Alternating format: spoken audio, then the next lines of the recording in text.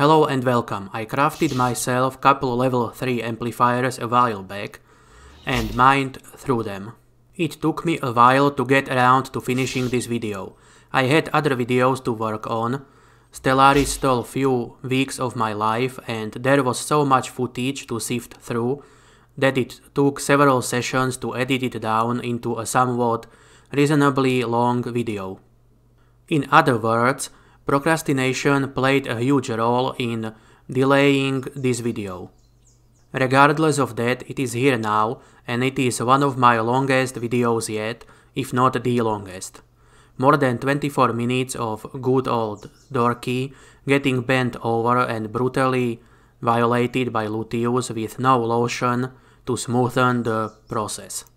Anyway, I originally prepared a commentary with the idea that I will talk over the first few minutes of the footage and then just let it run with no commentary. However, I changed my mind after I edited down the footage and realized this will be a 24-minute video with barely 6 minutes of commentary in it.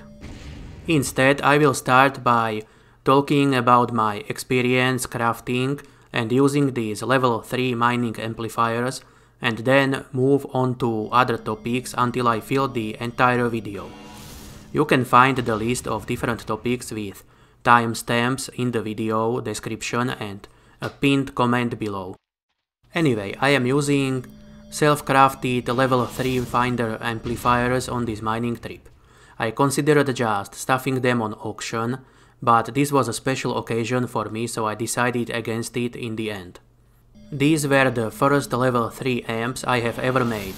I did craft my own amps a few times in the past, however it was only level 2 lights and some Terra amp ones. The blueprint for level 3s is a recent acquisition for me, or rather it was back when I recorded this footage. I have not crafted any more of these amplifiers since then. However, I did craft one Terra amp 5. That adventure will get a video of its own though. Either way, I went out unamped and mined up all the resources I would need for few clicks on the blueprint. It uses pretty much only cheap and easy to find materials. If you want to craft them, you will need some Blozerium, Listerium and Narcanism ingots as well as Alicenis gel to make the basic sheet metal needed. By the way, what sort of a twisted asshole came up with some of the material and mob names in Entropia? Let's get back on the topic of amps. Unlike the level 2 lights, level 3s only need 5 pieces of BDSM BSM per click. Add in some survey probes from the trade terminal and enough metal residue to make a full TT amp and you are good to go. My residue came from about 30,000 clicks on Explosive Projectiles 1 blueprint I did over the couple days prior to crafting my level 3s. It would have been cheaper to buy the damn thing, but getting it from my own craft felt more satisfying. Depending on where I bought it, it would have cost me between 3 and 10 ped in markup.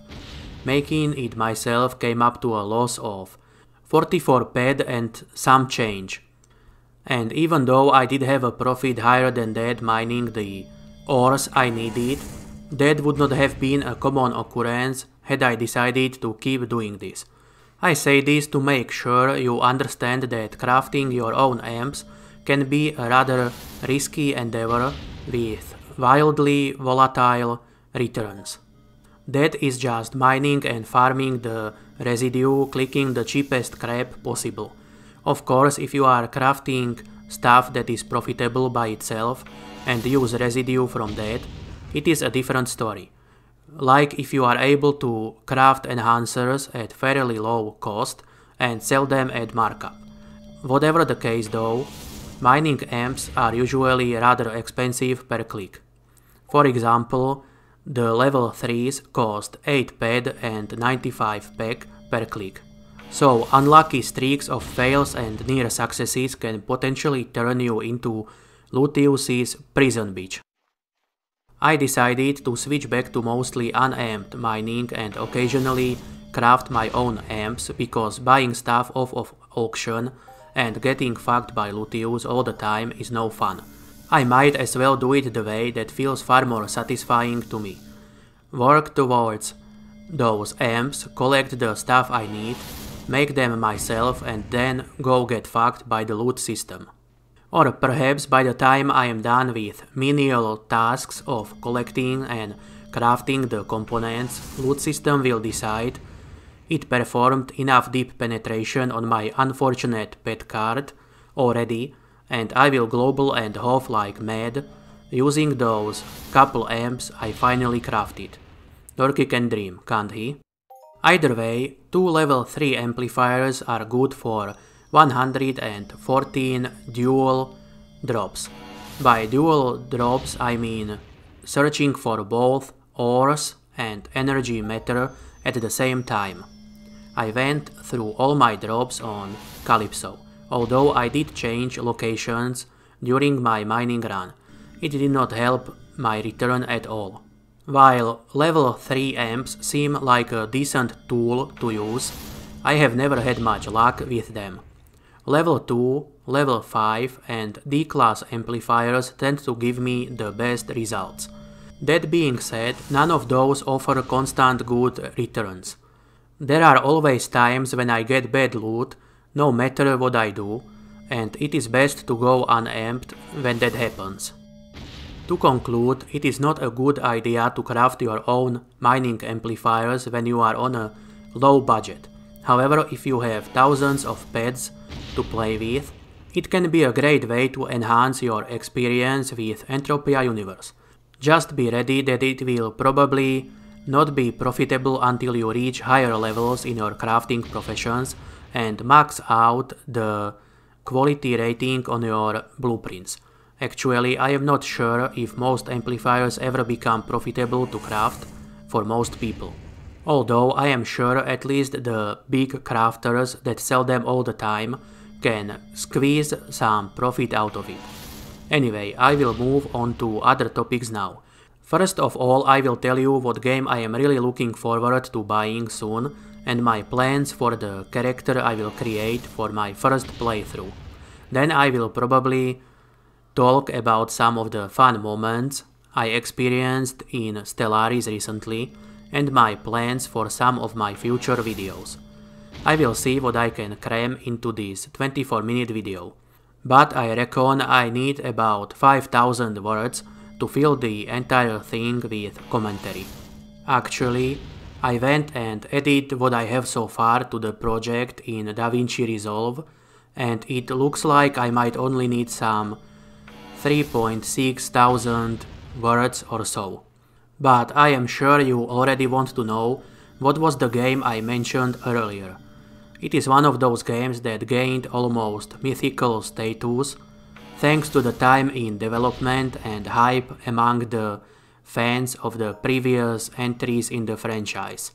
I guess you could say it spawned many memes and jokes that could be found in comments under thousands of YouTube videos that talk about video games, history, and just about anything else.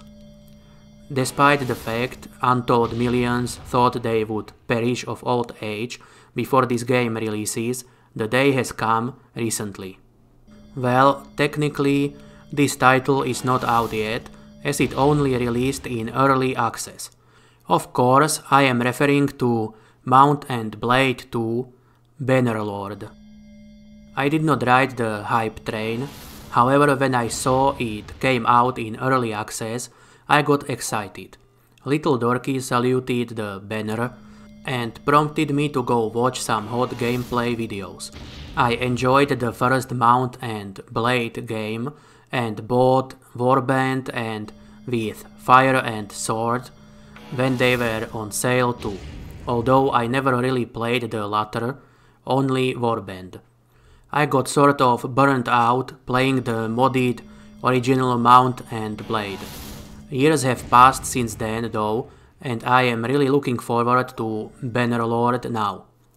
I think I will buy it tomorrow or the day after, while it is discounted. It is very likely that I will have bought it by the time this video gets published. I still have one other video in the pipeline that I want to publish today or tomorrow. By the way, today is Thursday, April 9th, 2020. Mount&Blade 2 Bannerlord is currently discounted by 10% on Steam with additional 10% for owners of any of the previous Mount&Blade games. Although you can get even better deal on Humble Bundle store if you have an active subscription to their monthly Humble Choice bundle. The discount lasts until April 13th. Also, similar discount is available on Greenman Gaming store. If you wish to watch a review, I would recommend you watch the video from the dude, whose name I can't pronounce for some reason, on Worth a Buy channel. The dude is funny as hell. I will link his video in the description and the pinned comment below.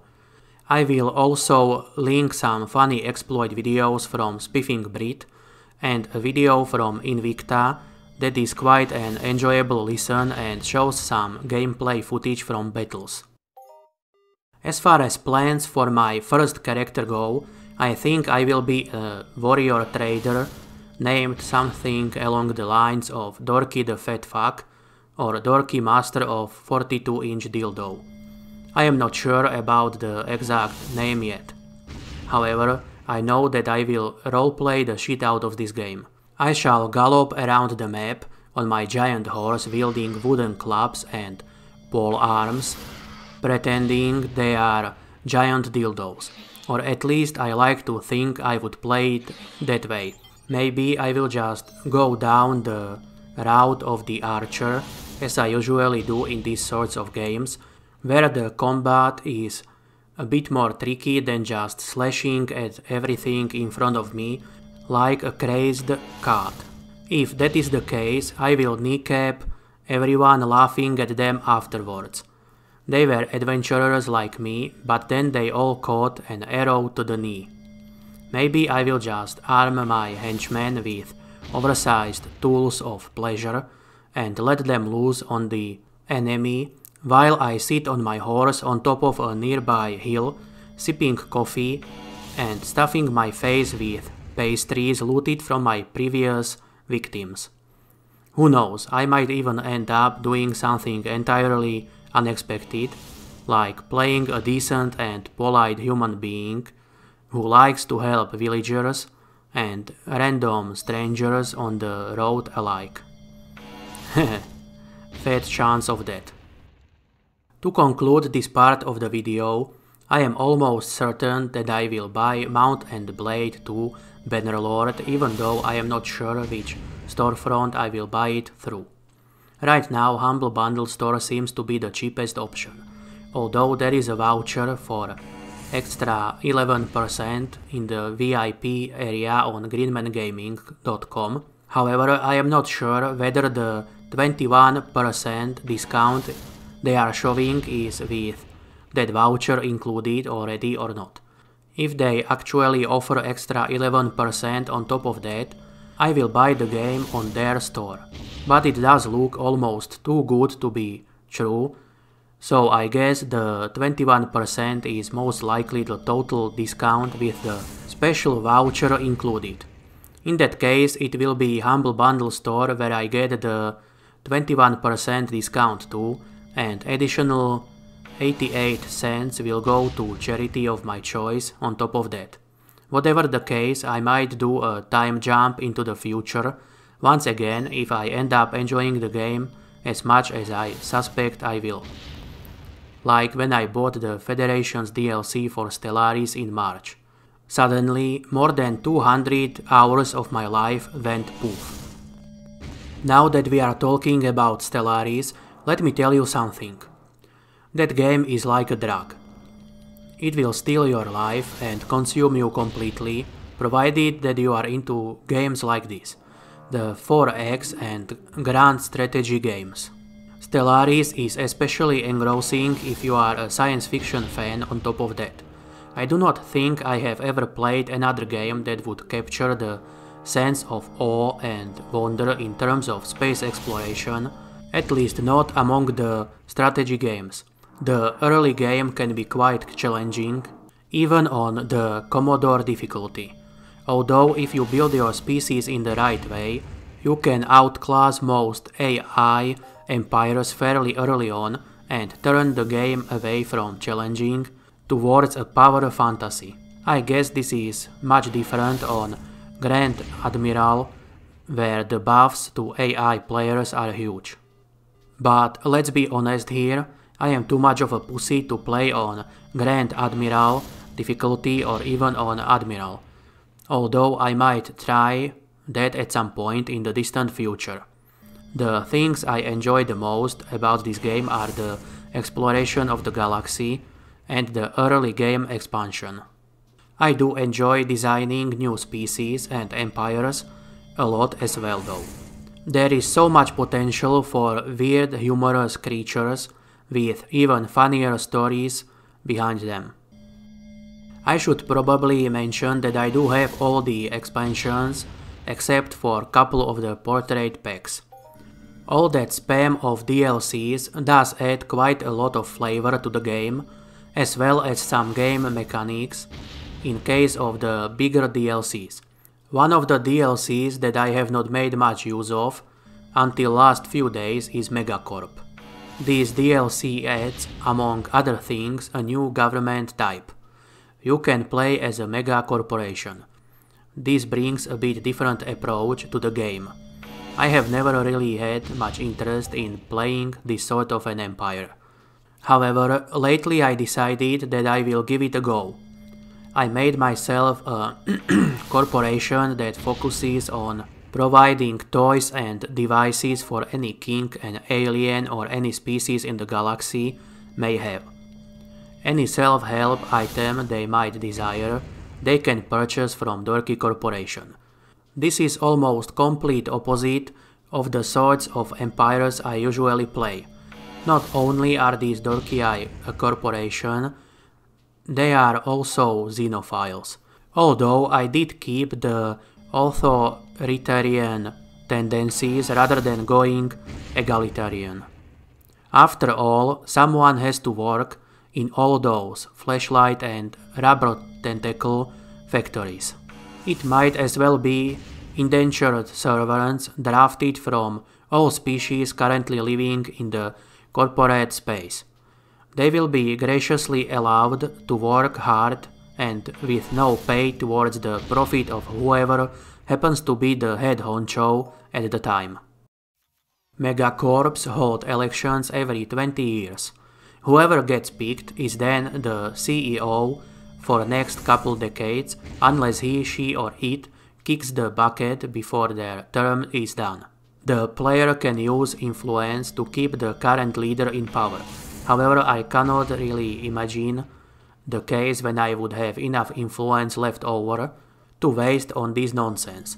Influence is best used on expansion and later on building megastructures. Heck, I would even spend it on edicts before I'd even consider throwing it away on fixing the elections. Anyway, this particular brand of Dorky species starts with 3 space habitats. They were forced off planet by their stuck-up and sanctimonious kin decades ago. Their only choice was to move off-world or cease production and sale of their goods. As any proper corporation always does, they gave a giant middle finger to everybody and found loopholes to continue their business. In the end, they were the ones having the last laugh. Few decades after the great corporate exodus to space, Dorkia, the home planet of the Dorky, exploded. While this took the international pressure off of the Dorky Pleasure Corporation, it had the unfortunate side effect of wiping out their entire customer base as well. Gone are the days of easy profit from sitting within their home system. The time to expand and seek new markets among the stars has come. It is only natural that the xenophile elements within the corporate structure took over.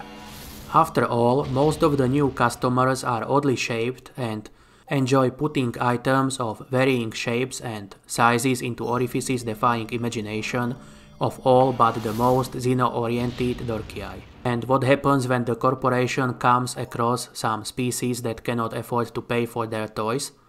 Well, of course, it makes even more profit by working them to the bone for the rest of their lives. They are no barbarians though. There are social welfare programs for all employees, even the unpaid ones. Every single employee is entitled to a gift basket full of the company's latest products, chosen from amongst the substandard quality products, of course. This corporation sells only the highest quality goods. However, that does not mean faulty pieces will go to waste either. The galaxy is full of people who appreciate high quality imitations of their preferred organs. That is even doubly true for the employees living on corporate lands who do not have time to engage in any form of reproduction beyond reproducing the official merchandise for foreign markets. I am starting to feel like a record stuck repeating the same shit in a loop. But those assholes must really have some way to monitor when I am recording my commentary. It was quiet all day, and then suddenly they started drilling into the walls shortly past 3 PM as I was recording the stuff I wrote before that point in time. There is nothing better to enhance one's experience of life than a shithead neighbor with a power drill. So please excuse the occasional construction noises that might have made it into the video. I tried to re-record every part where the sounds could be heard. However, I most likely missed a few here and there. I literally almost shot myself more than once when I lost control of myself and started yelling obscenities at the top of my lungs. I am too tired to be pissed off anymore. As soon as I finish writing and recording this, I will go distribute dildos to every motherfucker in the galaxy. Yes, even to the overpowered ring-world dwelling fanatical purifier dorky squatches that the game decided to spawn in for this playthrough for some reason. I will build up my trade network and overtake the Galactic Senate at the same time. My corporation already has enough diplomatic power from its strong economy to vote in any law it desires. The Trade Federation in Star Wars did it all wrong. They should have just bought enough senators to turn them into the ruling power in the galaxy, instead of letting that old fart Palpatine fuck them over. Anyway, I wanted to mention my plans for the future content on this channel as well as some other plans before the end of this video. Let's get one thing out of the way first. I will most likely start a new channel sometime soon. It will not replace this channel in any way, shape or form, as it will be a side project. I will be uploading videos in Slovak language on that channel, so it will most likely be of no interest to those of you who do not understand that language. And aside from the language, the content I will upload there will be mostly the same. When it comes to my future videos, I will of course continue my Entropia Universe report series as well as make other Entropia related content. However, I will also start publishing more videos from other games, some reviews, some guides, and maybe also some lore videos for the games that pique my interest. One of the projects I am currently working on is a series of videos containing lore and background stuff around my custom species and empires in Stellaris. Anyway, that is all from me for today. Thank you for watching. I wish you all a nice day and please do not forget to hit that like button and subscribe to the channel. Thank you.